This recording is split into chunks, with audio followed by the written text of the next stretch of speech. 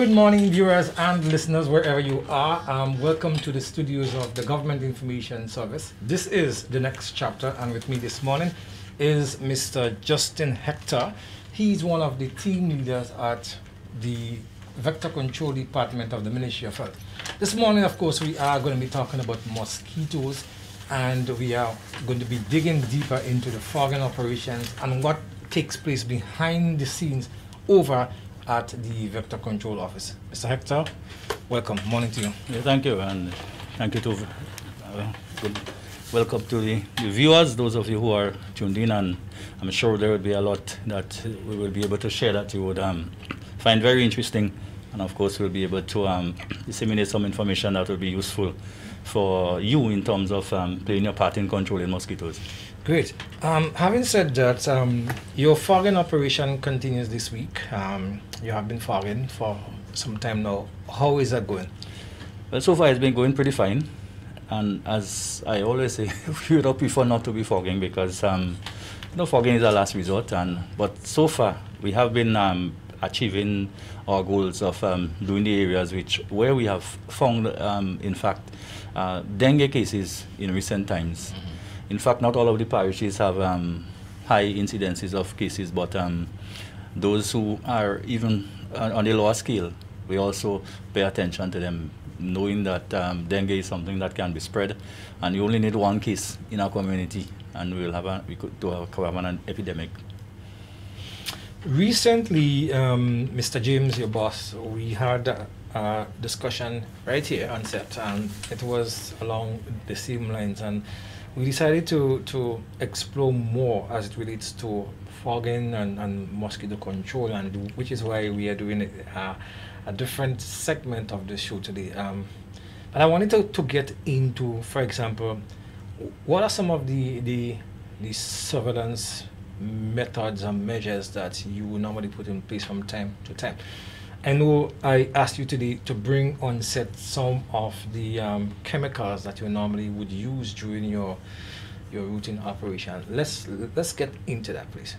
Yeah, well, all entomological surveys are probably the most important survey, the most important thing that we do, because this gives us a clear indication as to what the state of affairs is out there. And that is, we collect data out in the field, and those data are used to determine what high areas that may be termed as high risk or low risk areas. And when we say high risk, we're talking about areas where Aedes aegypti mosquitoes is most prevalent. And when we collect that data, we come up with what is called an index. Yeah, so those indices are used to determine what type of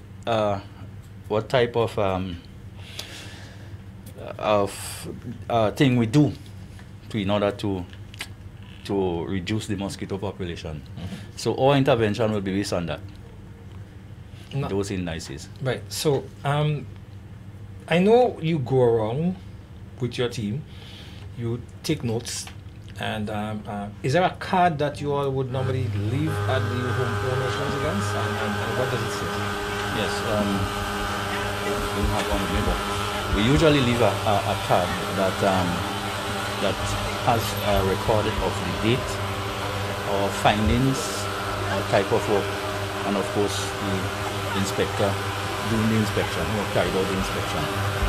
So that card, if you go back there on a subsequent day or time date, you will find all that information, and it will tell you exactly what was the state of the compound or the household, as the case may be, when it was last visited, whether it was positive, and positive means that there were Aedes aegypti found on that premises, mm-hmm. Yeah, or whether it was negative, meaning that Aedes aegypti were not found on that premises. So this record is very important also. So it gives you a base. But however, as we enter into the technological world and we delve more into technology, you would find that a lot of this data now and probably in the future will be collected electronically. We have done a short test, and there is a few things still that, when something is new, when you have a new, especially with technology, yeah. it sometimes comes down to trials, testing, and making sure that the system really works for you, because sometimes you have these softwares or these systems and they do not work for your situation in terms of what you do. So we have gathered a lot of data, a lot of information as far as that is concerned. So in the future, you may well find that we may be doing a lot more data collection via electronic, the electronic system. Now, you guys also has been relying, and it's all along the line of technology, on the GPS system. I know that you all have been starting up some mapping to help you to better ascertain where you have incidences. What's the status of that as we speak? How is it progressing? Yes, well, to continue on what I was, basically I touched on that a little bit, but to go further into that, as I said, we haven't quite, one of the key components of that is the same issue that you mentioned about the card. What would replace the card would be a barcode. Right. So yes. So all that information will be stored on the barcode when entered into data. And when we visit the household subsequently, once that barcode is scanned, all the information comes up. Okay. Yeah? And this will be able to be accessed. In fact, what we have done too is that we have set up a website, a vector control website, where all our indices, all our surveys, all the numbers, everything can be accessed at a click. Okay. So, for instance, if you want to access that information, you no longer have to call Mr. James or call me or call the secretary or call anyone. You can just simply go onto that website and all of that will be there, and you can pull it down. So it's really it ties in with the whole EPI info. Right. Yeah. And I guess also it will be of immense benefit to students, especially the SGUs, and even at the secondary and primary level, who oftentimes come to the ministry for information on mosquito control and all of that data. And in my mind, I believe too, it makes the vector control officers work much more easier, because when that data is accessible for the generation and preparation of reports, I think, with the click of a button now, you may also be able to just summarize. So hence the reason why you guys can actually tell us where the incidences of mosquitoes are very high at this time. So I see that there is benefit from the entire technological switch that you guys are making, right? Yeah, because everything changes and changes with time. And when you in an environment for a particular period, you want to make sure probably that when you leave it better than you met it. We didn't have that before. When I came into vector control, that wasn't thing, but now it is. So it's as you said, it's for the whole betterment and to ease the whole question of information and things which might be readily. When you have all this information on paper, it's difficult sometimes to access it. Sometimes certain disasters, and so you lose all those data, as we have lost a lot of data over the years. But as you say, technology makes that right in a sense, and it's there so anybody could access it later on. Okay, so Mr. Hector, let's just take a look at the fogging that was done recently. I know that my switcher at the back, my good friend Chavez, he already has some of the covers to run. So let us just focus on what took place recently and just walk us through it.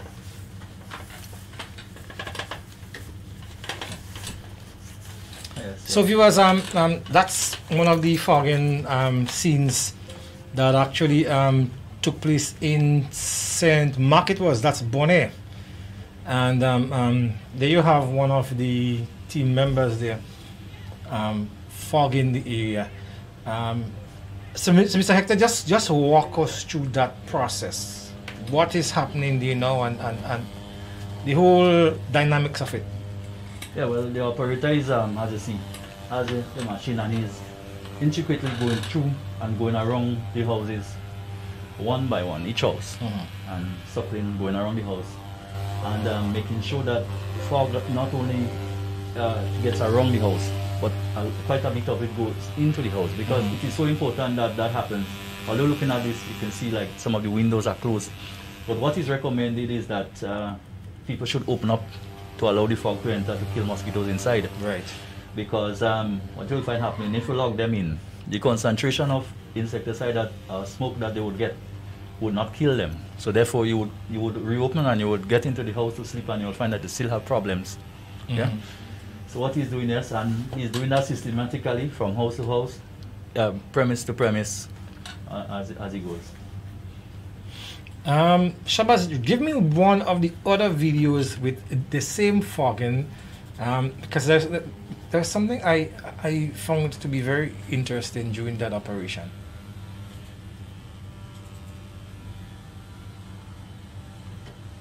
Right. So they are working in teams, right? Yes, in pairs. In pairs, okay. Yeah, and that is important. So yeah, tell me why they are working in pairs. They are working in pairs because the guy you see in front there, he's the ear and the mouthpiece of the fogger who cannot communicate. Oh. Yeah. With someone or householders who may be trying to communicate with him. So that lead person are the one to do all the communication while the fogger really goes about his job.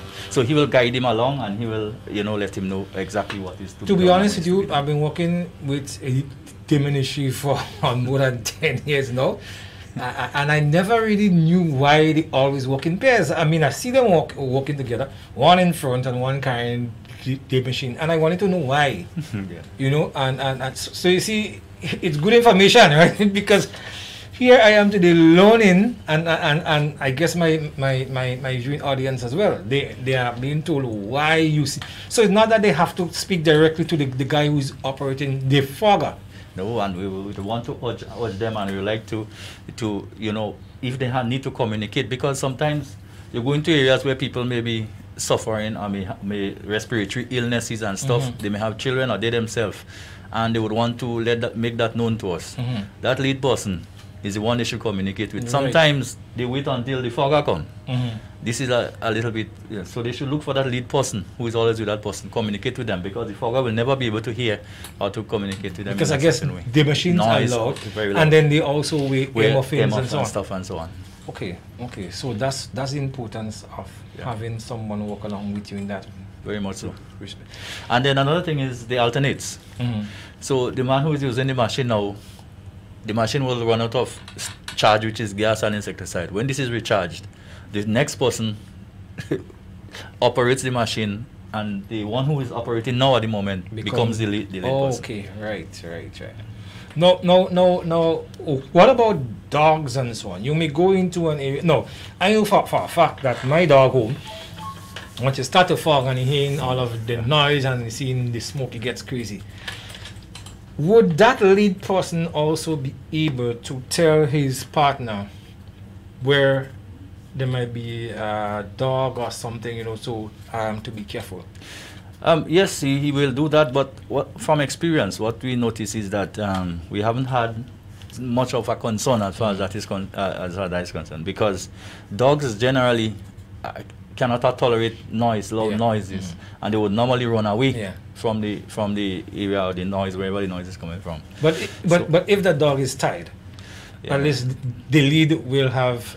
Yeah, but even if you pass relatively close to that dog, they tend to maybe try to protect themselves and go and not attack the person or the noise as it is. So we haven't had incidences where foggers or operators have been attacked in any way by dogs or lack of knowledge of knowing that there are dogs in the yard, as the case might be, whether tied or not. Okay, viewers, we are going to take a short break, and we will be back. So stick and stay with GIS for the next chapter.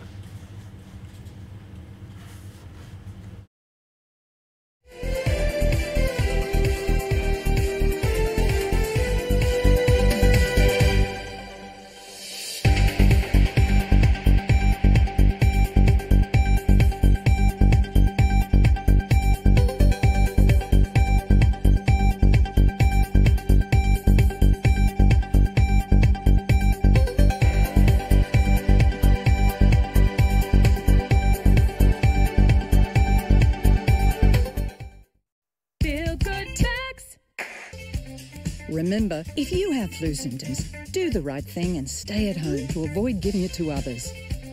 Remember, you can be infectious up to a week after developing symptoms, so rest up and take it easy.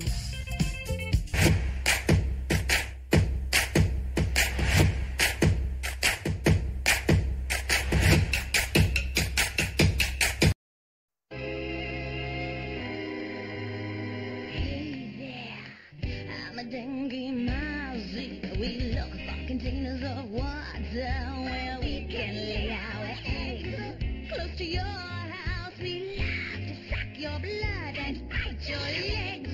We don't live in swamps or rivers, we live in your house day and night. We'll give you dengue fever when we give you a great big bite. We hate it when you spray, it's insect repellent we fear. Throw out that water, we're out of here.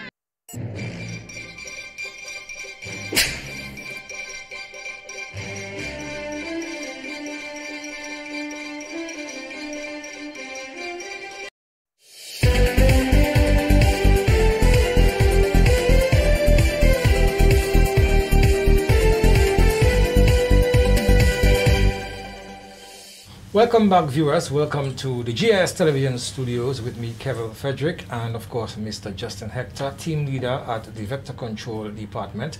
We're talking fogging, and this morning you are tuned into the next chapter. Mr. Hector, before the break, we looked at fogging, and I just want to take this opportunity here to read out some of the areas that will be fogged later today. Monday, 26th April. The fogging team from 5 p.m. today will be at the Grenada Housing Scheme area, and that also will include the Frequency Industrial Park area. So residents of Grenada, if you live in the Frequency Industrial Park area or in the housing scheme area, from 5 o'clock this afternoon, look out for the Vector Control guys. They will be there fogging.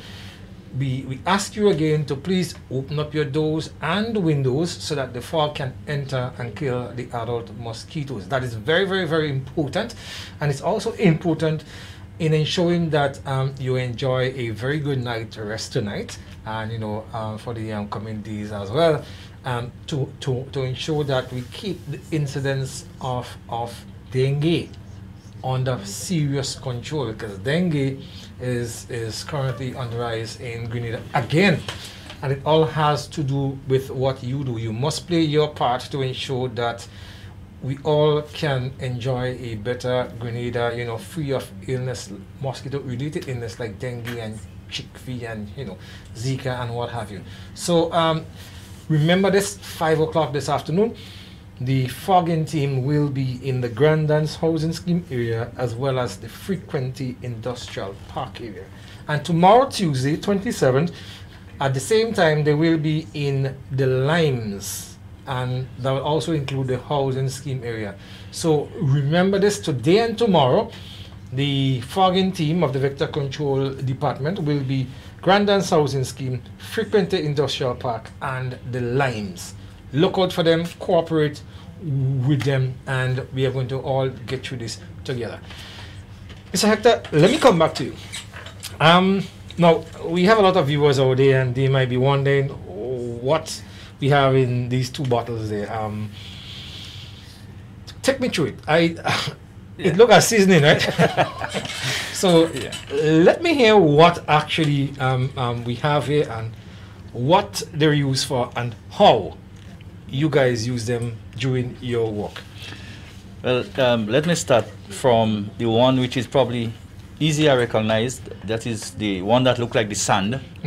Or it looks a bit like asham in November. But again, it is of course sand. Right. It is sand. Yes, it is 99% sand and only 1% active ingredient, only 1% insecticide. It is called Temifos, but we just call it abate because it is indeed abate. Yeah. It is placed in water, and water used for domestic purposes, drinking purposes. We put it in the water, and it is measured at 1 tablespoon for 55 gallons or 50 gallons. So it's one drum. Let's make it simple for everyone. Right. So if you have a drum home, and the inspector comes around to do the inspection. Right. In fact, we hope we don't have to even use the bait, because you would keep your drum in a manner such that you would not be able to breed mosquito. That is properly covered and so on and well kept.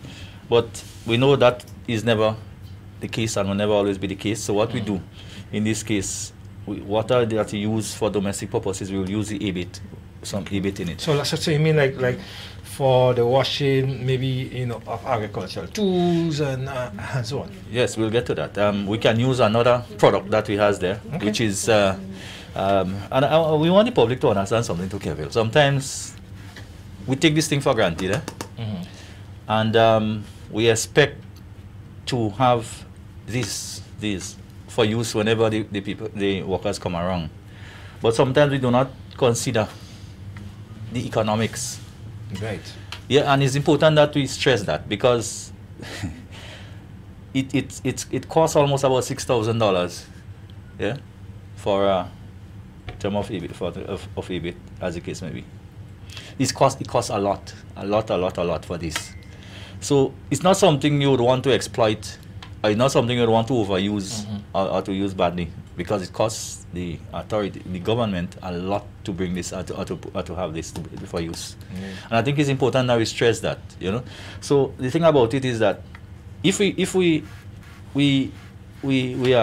practice proper ways of keeping those containers, we would have to either not, well, I wouldn't say not use this, but use far less than that. Yeah. And again, another thing we need to understand, and we could put that in the context, Kevin, of COVID. No insecticide is safe. However you want to look at it, I could say that. Yeah. So you would want, not probably as a householder, most of the time, to have insecticide in water that you're using. Right. So it's your responsibility, as I said earlier now, for householders, to see it as their duty to ensure that mosquitoes do not breed on the compound, especially water you may use for domestic purposes, that it is safe and it is properly maintained and kept so as not to ensure mosquito breeding. And if that doesn't happen, then we doesn't have to worry too much about using this. Yeah. So as I say, this is the main use, the use of it. We use it in probably tanks, cisterns, and so on, water people use domestically. Yeah. So and we see like sometimes in the dry season, people will have to rely a lot on their tanks. So I guess having to use this constantly over a period of time, as you said, I mean, must be of some concern to not just the homeowner, but to public health. Because we want them to understand that, yeah, you might be able to use that, but it's just as with everything else, you should not have an over-reliance too much, like we say, you drink responsibly. Yes. And maybe the ladies probably, when they take their turn here, will talk a little bit about resistance and resistance testing and some of the stuff we do at the laboratory.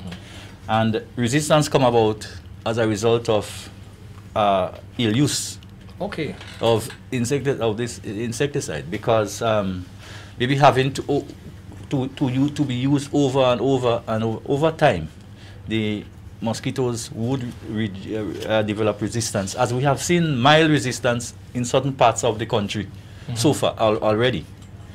Hence the reason why, again, now in a sense where we have started using this product now that looks brown and nice like chocolate.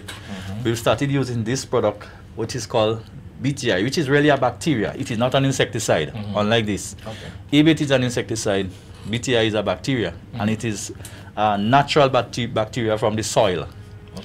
What it does is A-bait will kill the larvae almost. This also kills, but what it does is that it prevents it's a growth inhibitor.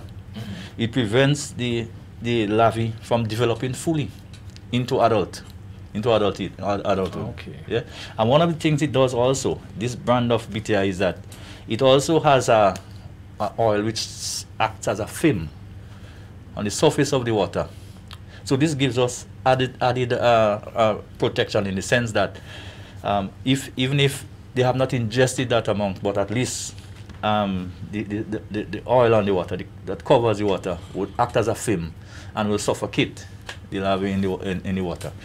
We have suggested, though, we have advocated, though, that this should not be used in drinking water. It's not ideal for use for drinking water. Okay.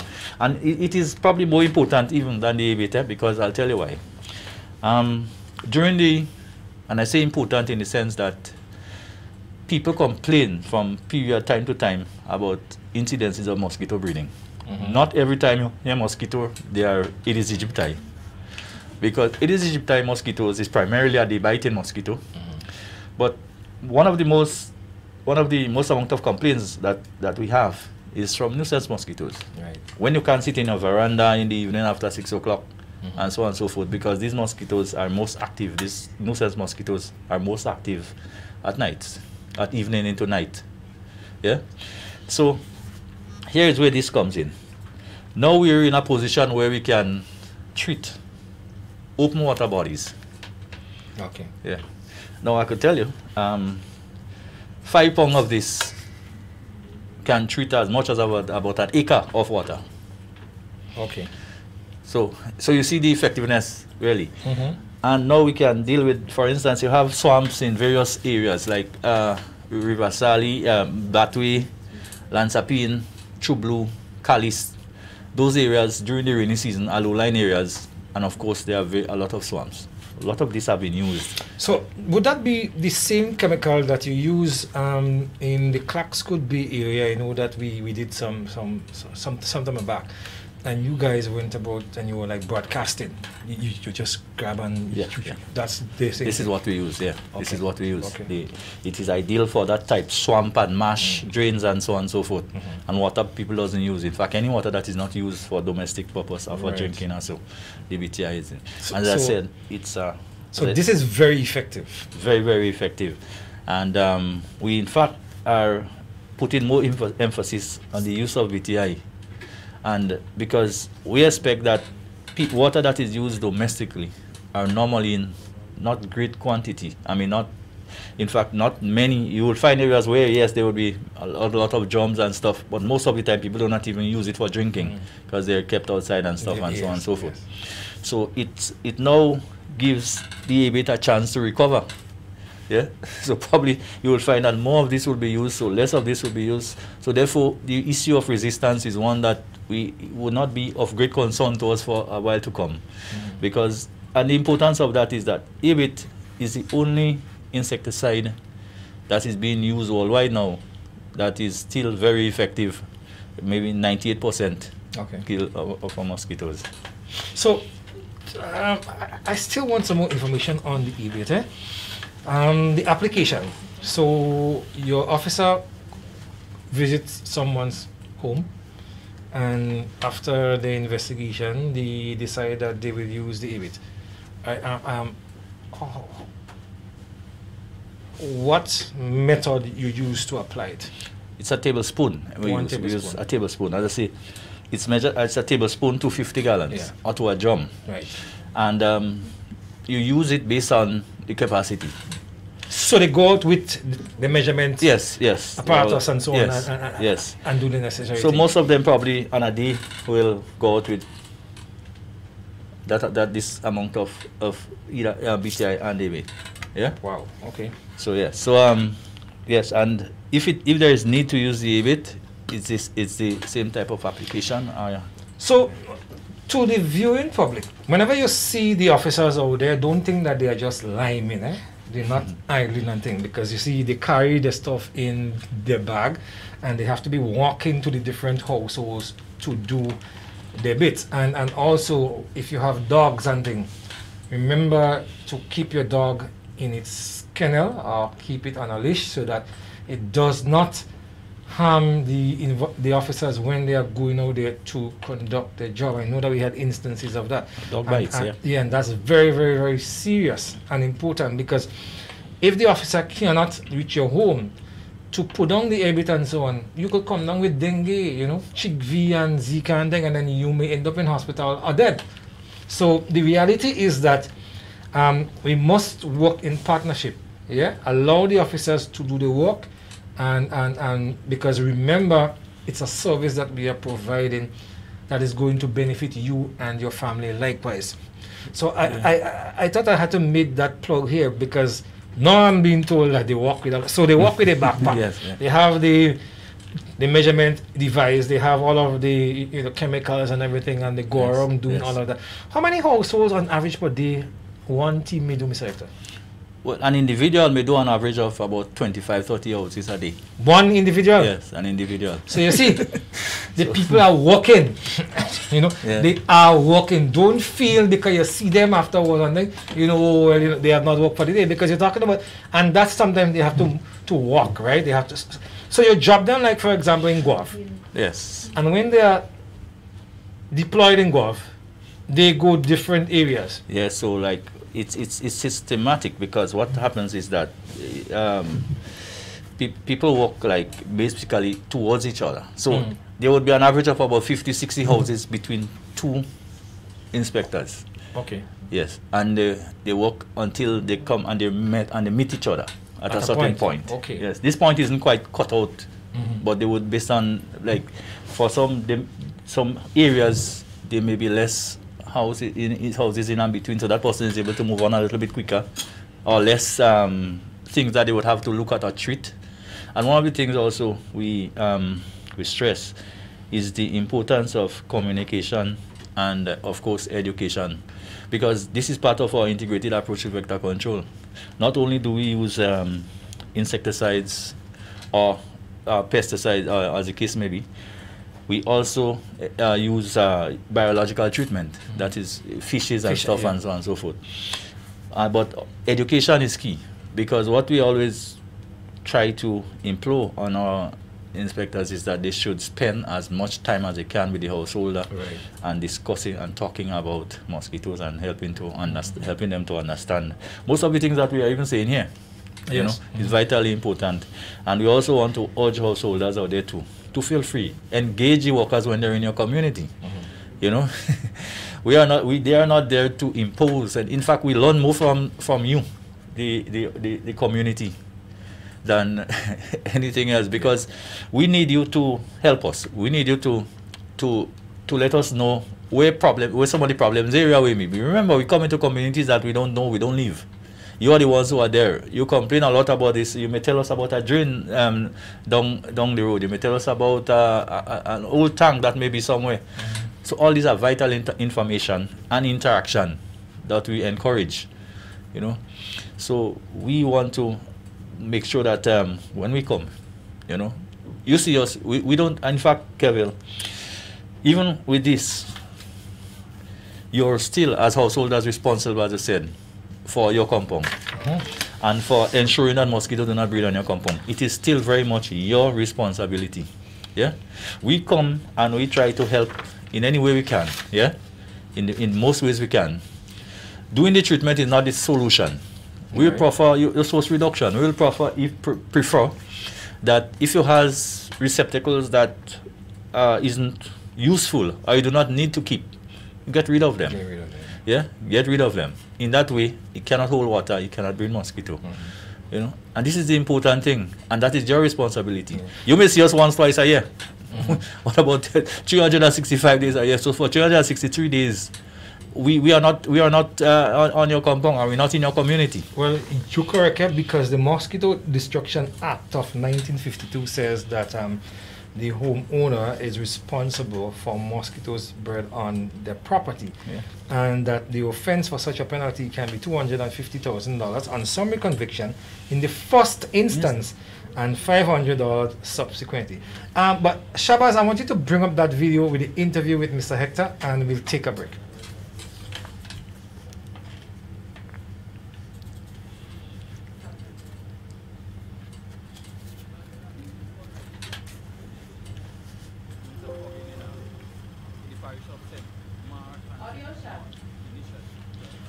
So this basically would have summarized what you did, right? So I'm not sure if we are getting the audio quite. The audio is a bit low, but Mr. Hector, tell me, on that day, we spoke about, well, you more or less gave us a rundown as to what took place and how you ended up in St. Mark. Yeah. Having fogged the area, what can you tell our viewers now? Well, we got to St. Mark from St. John. In fact, we started out in St. John. And in fact, that's to the north, but we started in St. George's, some areas of St. George's, Cherry Hill and Fontenoy and so on and so forth. And also in Guava. As I said, we were targeting areas where we saw cases, yeah, and we needed to nip this thing in the bud before it got out of hand. So from the southern part of the island, we moved to St. John. We did the Tongue of Guave, Loreto, Dr. Bell, and those areas. And we must also let people know that some of these areas I call, for instance, Dr. Bell, Guave Estate, those areas are deemed high-risk areas. Okay. And they are deemed high-risk areas because of the indices, as I said. And to put it in perspective, a safe index is something around under 5%. Okay. Yeah. So if every 5 in every 100 houses, yeah, you consider safe if you find mosquito breeding. But we have areas where indices are 27 and 30%. Okay. Some communities, yeah. This, of course, is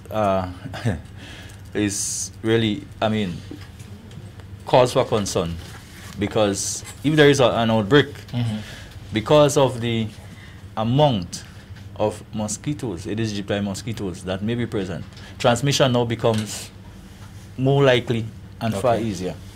Wow. Yeah.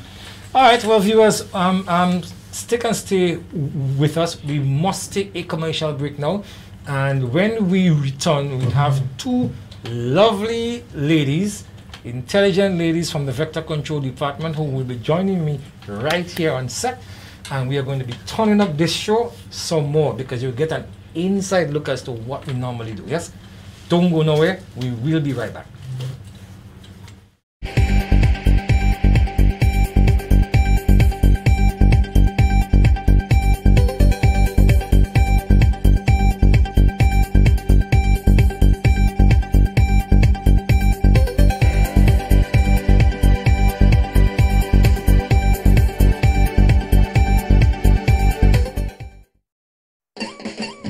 Sneezes spread diseases, so cover coughs and sneezes, please. Not with a rag or bandana. They trap germs. When you use the rag again, you put germs on your hands and everything else you touch. When you cough or sneeze, cover your mouth and nose with tissue. Throw the tissue in a bin and wash your hands afterwards. If you don't have a tissue, cough into your sleeve or elbow. Alcohol-based hand sanitizers are also effective in cleaning hands.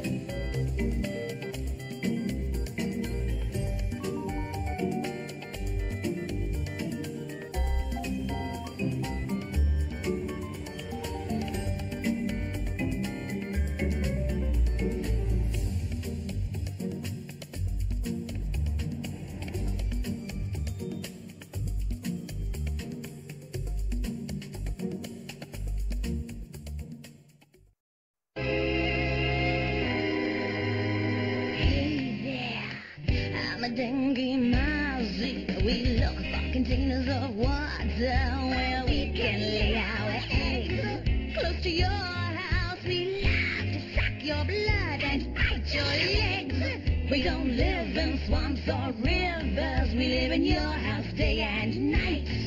We'll give you dengue fever when we give you a great big bite. We hate it when you spray, it's insect repellent we fear. Throw out that water, we're out of here.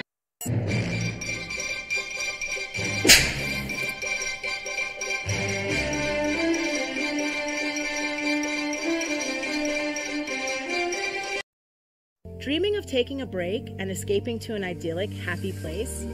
Well, finding it does not require you to go too far. You already live in paradise. All it takes is for you to go out and discover it. Grenada, Carriacou, and Petite Martinique are blessed with a wide variety of accommodation that satisfy any taste and budget.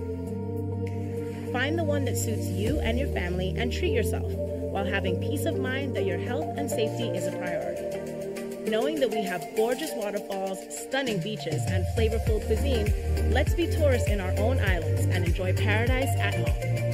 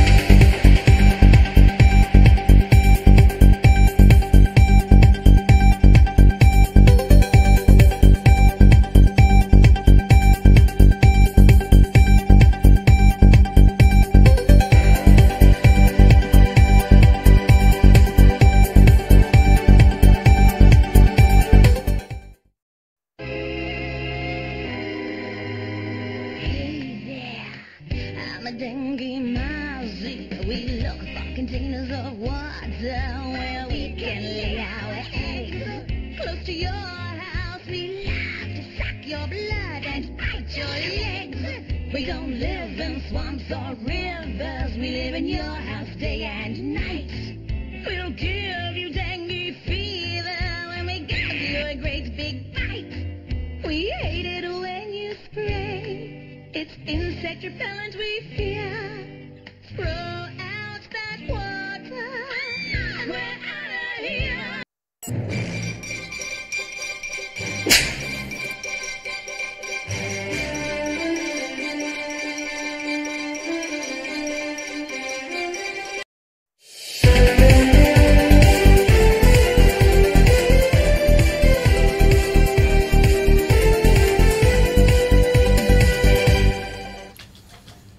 Welcome back, viewers, and this is the next chapter. We're live from the GIS television studios in St. George's, Grenada. Before we took the second break, I told you that we had some very lovely ladies from the Vector Control Department who would be joining us here in the set, and I am blessed to have those two ladies. I call them two of our very own Grenadian scientists. Yes. You know, I call them scientists because they work with the Vector Control Department, and I'm going to ask them to introduce themselves. My name is Shirin Holas. I work at the Vector Control and I'm a health inspector, placed at the lab. Okay, and you, miss? My name is Ramna Chak. I work at the Ministry of Health Vector Control. I'm also placed at the lab. Okay.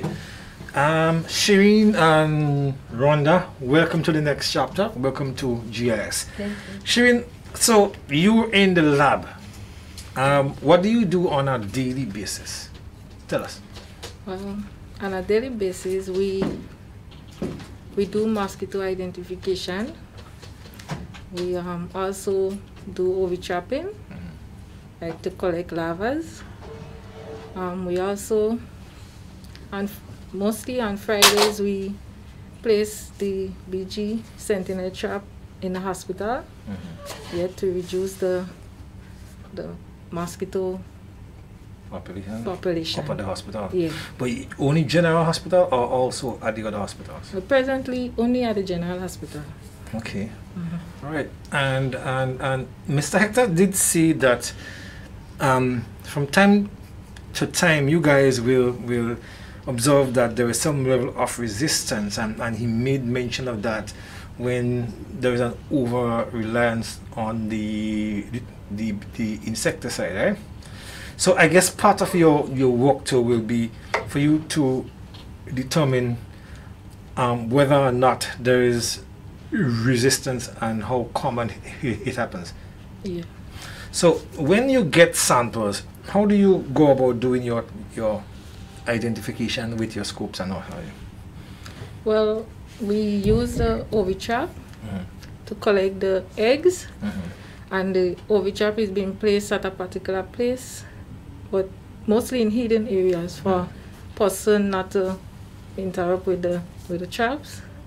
And after it is collected, we brought it back to the lab, but we leave it like about 5 to 7 days, and then after it is collected, we put it to dry and then place it under the microscope to identify the type of egg that is collected.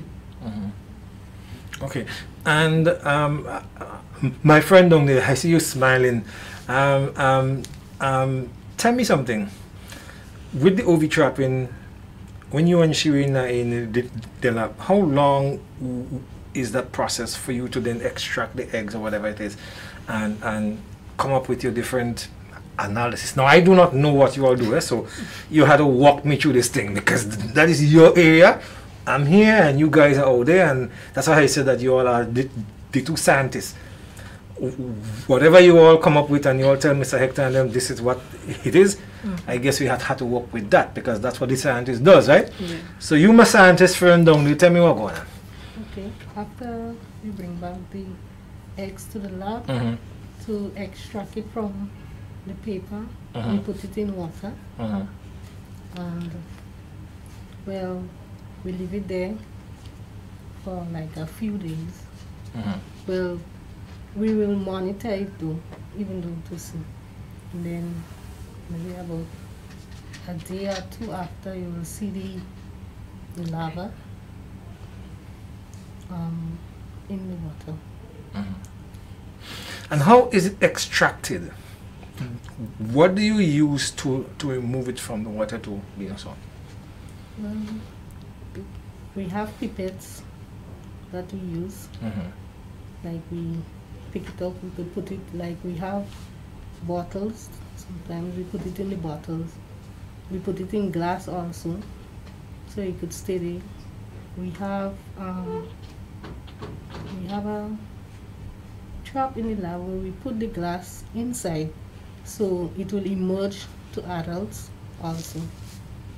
Okay, so you could see all of that happening in real time in your lab. Yes. Now, so right, just demonstrate for me how you ovi trap and so on works, because I guess the viewers would also like to see, you know. I mean, we're not going to plug it on the electrical circuit, but okay. This is what we use for ovi trapping to collect the eggs, and this is the paper we use. Okay. So, as you can see, it have eggs on it. Okay. So when we bring it back to the lab, we have a tray that we put the water in, and then we put the paper in the tray. And that is how it will emerge from the paper. Okay. And then the larva now, if we want to use it, like we will take the pipette, as we say, and take it out and put it. We have little bottles also in glasses, and then we leave it there, and then it will emerge to the adult mosquitoes. Okay. And when that happens now, what's the next process? Well, we use the adults to do, that's when we used to do the testing, to the resistant testing. Okay. So you're telling me that all of that technical aspect of your work takes place right at the vector control department, right? Yes. And it's just two of you guys alone? Yes, two. Presently. Working in that. Right? Yeah. Yes. So do you all get samples from all over the island? Yes, we do from time to time. Right. And so when the samples come in, you will then do your analysis, so you know, well, maybe like what came from St. John, Yes. St. Mark, and Yeah. so on. And I guess there is a record keeping, so you Yes. could know. Yeah. Right. How do you test for resistance, Shireen? Well, the type of testing we use is the CDC bottle bioassay testing, and these tests are used with bottles and 4 different type of insecticide. And one of the insecticide we use are malathion. We also use deltamethrin, permethrin, and alpha cypermethrin to test the resistance of the mosquito. And once the mosquito is placed in the bottles, the test measures the time it takes for the insecticide to produce the mosquito mortality. Okay, so you see why I said that you're a scientist, because I'm still kind of confused. So you guys will keep a record, a time, Yes. as to when it was placed there and everything, and Yes. right up to the end stage. Yes. And you also would be required to document that for further checks or maybe analysis later on. Yes. Now, is any of that stuff sent maybe to SGU or, you know, CAFA anyway? I mean, just to complement what you guys are doing? Yes, once the test has been done, we send it to CAFA. And talking about CAFA, when we do the overtrapping, we also send some of the samples, the egg samples, to CAFA also. Okay. And then they will give us a feedback as to what they got from the eggs. Okay. So oftentimes it's safe to say that CAFA then validates what you guys would have found. Yes. Oh, interesting. Now, from your own experience, right? How has working in Dela been for you as, you know, a young lady? And I'm asking you this because people, we see you guys already and they may not understand the importance of your work. They just see you as a vector control officer. Here I am now, I see you as a scientist, because no, in all honesty, I do not know how you go about doing all of those things, and, you know, the mosquito identification and what have you. So I mean, tell me about that. Well, it's a good experience. We get to see the different type of mosquito, and we're still learning too. Yes, so it's a great experience. And for you? Well, it's a great learning process also, and it's a great experience for me too. No. There are other young ladies out there, you know, maybe coming through the secondary school, you know, just about leaving and thing. And do you think this is a good career opportunity for them? I mean, you know, because we understand the importance of mosquito identification, vector control, and it's one of the key pillars of public health. Because without you guys, there could be a lot of outbreaks, right? And let's take, for example, chickpea and Zika, and even dengue right now. The country relies on you guys to do the necessary groundwork. That's pre and post. That is to tell us what we are up against, and then post, that is to go and do all of the fogging and the UV trapping and, you know, day collection and so forth. And I mean, people oftentimes will not see that as good career opportunities. What would you want to say to young people out there who might be seeing you guys just doing this and not understanding what going on behind this scene, so to speak? Well, what I want to say is that being a vector control officer is a good thing, because it helps protect the nation from virus like dengue, Zika, and it also protects us from it also protects us as a household. It also protects householders, and also Grenada as a wide from these viruses. And well, I'm getting ready for my third break, but before I do that, I wanted to ask you though about the microscope. Who taught you all of those things? Mostly we got training from CAFA. Okay. Yeah. So CAFA has been training you guys, providing that level of training with respect to how do you use the microscope. Yeah. So my good friend Gavi is there and he's focusing now. Pretend for me that there is a mosquito on that scope. Let me see how do you do all of your little scientific thing now. Go ahead. And this is a ovichap, and as you can see, it has eggs on it. Right. But you can't see exactly. With the With naked the eye. naked eye? Yeah. With Okay, good. what So type then of you eggs put it there. on there. And then after that, it is placed on the microscope. Let me see your thing. Viewers, you're looking at our female scientist here from the Vector Control Lab. That's Shirin Holas, Mrs. Holas, right? Normally we use a bigger microscope, so then the paper we could adjust it how we want to. And then there is a light we put on, and then as fast as we, and then after that you adjust the microscope so then you could see the visibility of the eggs. Yeah, and that's how we identify the type of eggs. Okay. So I could sorry. add something. Also, under the microscope, we are able to count the eggs. Oh, so you're able to count how many eggs? Yeah, that is correct. So you're telling me that sometimes you make, okay, how many eggs, maybe from past experiences, you were able to count on one sheet like that? Well, let's say 200 and up. Yeah, it depends. It depends on the population of the mosquito where we place the trap. 200 plus eggs on that little piece of paper? Yes. And you're able to see all of that under the microscope? Yes. Amazing. Viewers, we'll take a break right now and we will be right back. Don't go anywhere.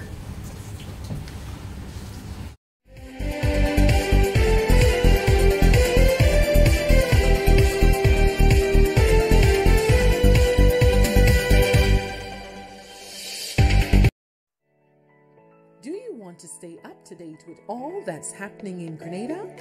Then tune into the Government Information Service on channels 12 or 22, or follow us on our live stream gov.gd/TV.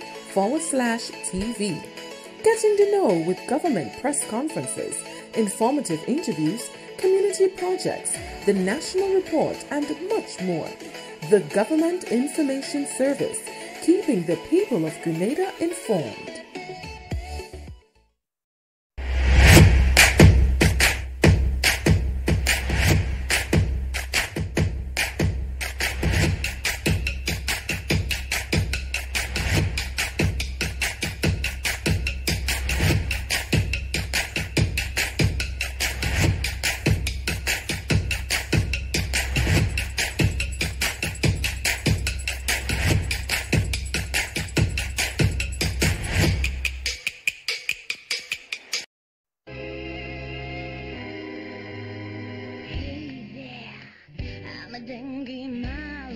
We look for containers of water where we can lay our eggs. Close to your house, we love to suck your blood and bite your legs.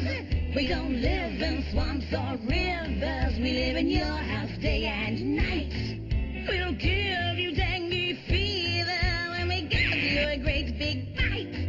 We hate it when you spray, it's insect repellent we fear. Throw out that water, we're out of here.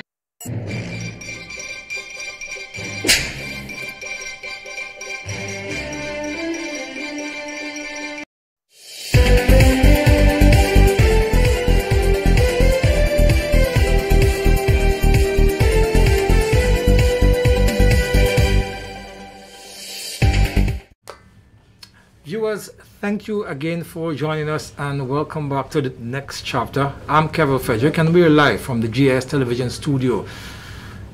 This morning we're talking mosquitoes, we're talking dengue. And I have two lovely Grenadian scientists with me here, Miss Charles and Miss Hulas. And before the break, we were looking at the microscope and what they normally do. And I was surprised to know that on this very little piece of paper here, sometimes they would check upwards of 200 mosquito eggs, right? Yes. And so can you imagine, guys, what they would pick up from your home or so? You know, just with the collection of, you know, some water and, you know, using the paper dropper and what have you. And they put on that on the paper and then afterwards, there's a whole colony of mosquito breeding in your backyard. This is serious business.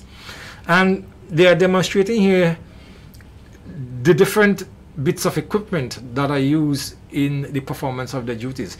And Ms. Holas will now take us to another piece of equipment that they use from time to time, and her colleague will do some demonstration. So guys, it's over to you. That's your show. I'm just here to learn, so teach me. This strap we have here is the BioGen Sentinel-2 trap, and it was developed for the use against Aedes aegypti and Aedes albopictus species, and with CO, that is carbon dioxide, it catches other mosquito species and also blood-sucking insects. And this strap has been placed in the General Hospital. Okay, so that's the one that you would normally use often at the yes. hospital. So how basically it works? You had to plug it on or do something or put chemicals in it, something to attract mosquitoes or what? Yeah. This strap must be plugged onto the current. Okay, right, yeah. So I see the that's the power supply, right? Yeah. This here is the attractant which attract the mosquito. The attractant? Yeah. So does it have a smell or yeah, it have a strong scent. Yeah. And does it like lights and so on? So like it would. No, it does not light. So no light. No, just the scent they will get, and they will come to the trap. Okay. So do you load? Is it a case whereby before you put it on, you have to make sure you put in the chemicals, whatever it is, well, the attractant, inside of it, and then you seal it back and carry it go? Well, once it is set up, the attractant is placed here, and it lasts up to 5 months. 5 months? Yeah, about 5 months. Okay. But once it is placed here, we don't interfere with it until the scent started to fade. Okay. Yeah. So how does the mosquito get into the trap? This I want to learn that. I see you have a device in your hand. This is the catch net. This is what catches the adult mosquito. And this here is the funnel net. This way the mosquito goes down inside, it cannot fly back out. So in this cup, like, it has 2 pieces of nets, right? Yeah, 2 pieces of nets. Okay. So it goes in. It have the catch bag and it have the funnel nets. Yeah. Can you just turn it around? Let me see. Right, yeah, the camera. Okay, so so it flies in there. Yeah. And the first net is where it enters, but it acts as a gate. Funnel, yeah. So you can't go back out. No, it cannot fly back out. There's a fan inside. So the fan, once it enters, the fan is spinning, so it won't be able to fly back out. No. Okay, interesting. Very interesting. And so, do you place it on the ground, or you have to hang it up somewhere, you know, or something? Or it can work either way? Well, it can work either way. Yeah. And the fan also, the fan also is there to as the attractant is there, the fan is also there to send out the scent from the attractant. Okay, and that way to other mosquitoes can come in. Yeah. Right. So which part of the hospital would you normally put on a trap? Like, oh, can this trap work, for example, by a school, a hotel? I mean, like almost anywhere, right? Yeah, almost anywhere. And have you used it other places other than the hospital? No, we haven't. Okay. So what time of the day would you set up that trap?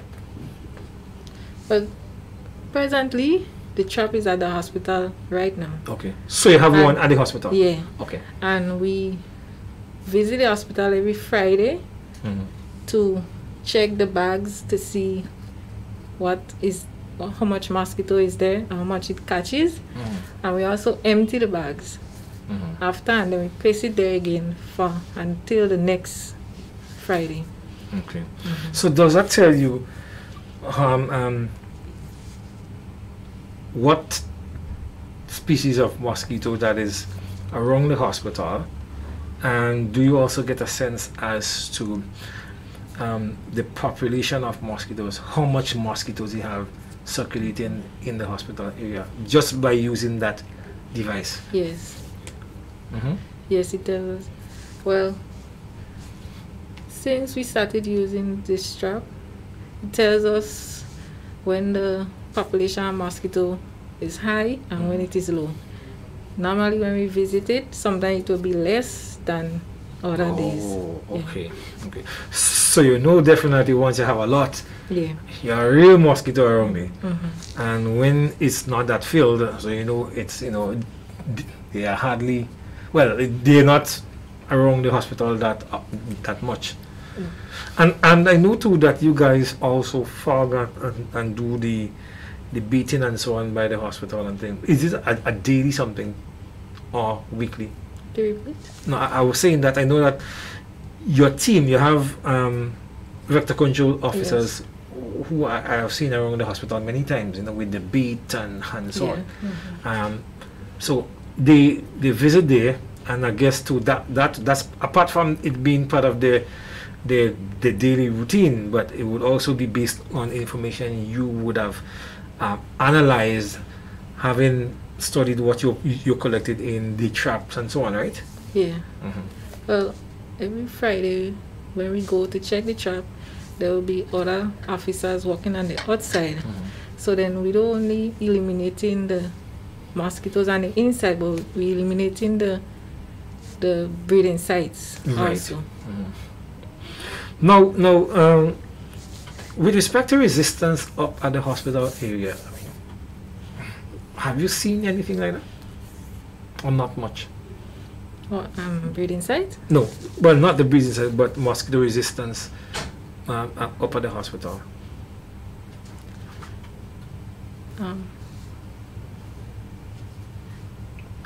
I guess not much? No, not much. And breeding containers up at the hospital? Not much. It's mostly 1 or 2 manhole. Okay. That have water that is not flowing out. Yeah, it will breed mosquitoes. Sharon, is there anything else you want to tell us before you wrap? Well, I know that you love your job. I could see that, and also I see that Miss Charles has been around for a while, and she's still there. So it tells me that she really loves that part of her job. The closing words are yours with respect to mosquito breeding. You know what? I would ask you to let our viewers know how important it is to keep their surroundings clean. It's very important to make sure that the surroundings are clean, make sure that there is no breeding site, no container holding water, stagnant water, and just to protect us, and keep from dengue and other mosquito virus. And Ms. Charles, are there any closing words from you? Yes, what I would like to say to the public, you don't always depend on vector control and the chemical. You, the householder, have to play your part also, because you could eliminate your containers around your house without using the chemical. So, and it's always good to keep your place clean. Thank you, Miss Holas and Miss Charles. Viewers, there you had it again. And before I wrap, let me just let you know that on the 26th, that's today, the vector control fogging team would be at Grenada's housing scheme, inclusive of the Frequency Industrial Park. And tomorrow, the 27th, the Limes, inclusive of the housing scheme, and the operation begins at 5 p.m. Then on Wednesday, the 28th, and on Thursday, the 29th, they will be at Montoot and the surrounding areas, as well as Grandans Valley, and respectively. The times for Montoot on Wednesday is 5 p.m. and Grandans Valley is 4 p.m. Remember, guys, that you have a responsibility to keep your surroundings clean and to keep your premises free of mosquito breeding sites. That's it for today, Monday, and the next chapter. Thank you for joining us. I look forward to seeing you next week right here with me, Kevin Frederick, at the GIS television studio. And on this note, I would like to say thank you to my entire production team, to Abby and Shabazz and Nihal and all of those guys here, everyone at the GIS. We love you and we say bye bye. See you next Monday. Thank you.